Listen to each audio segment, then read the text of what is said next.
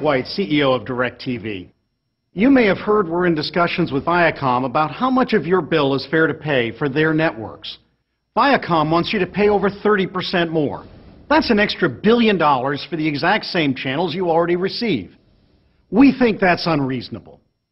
At the very least, we believe Viacom should be willing to give your family the choice to pay for only those networks you watch. But so far, they've refused.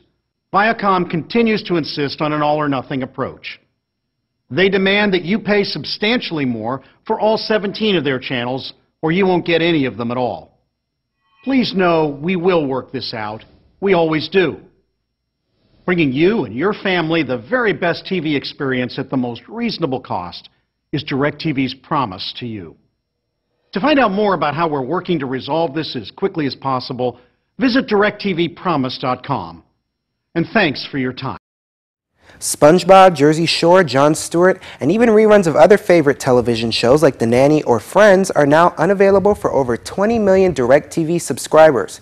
This blackout is due to a dispute between DirectV and Viacom Inc. Viacom is a company that owns networks such as Nickelodeon, Nick at Night, MTV, TV Land, Comedy Central, and over 20 more.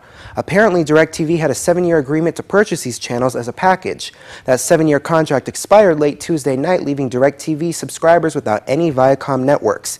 According to DirectV, Viacom has demanded a 30% increase, which is about an extra $1 billion for these shows, or, according to Viacom, a couple of pennies more per day per subscriber.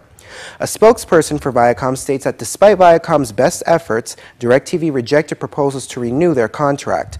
Viacom wants DirectV to purchase a bundle of channels, meaning that they have to carry the low-rated networks if they want to keep the higher-rated ones like MTV or Nickelodeon. DirectV believes that each subscriber should be able to pick and choose which channels they would like to have, as opposed to paying for many that they do not watch in order to keep the ones that they do.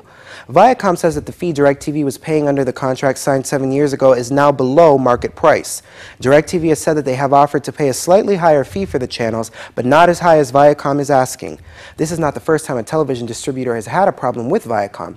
Dish Network, 8 years ago, removed some Viacom channels when they were unable to reach a new distribution agreement. That situation, however, ended with Dish caving to Viacom's demands for a higher rate. In the meantime, DirectV is allowing 8 Encore channels, which usually come with the higher price premium subscription, to be viewed free until the 31st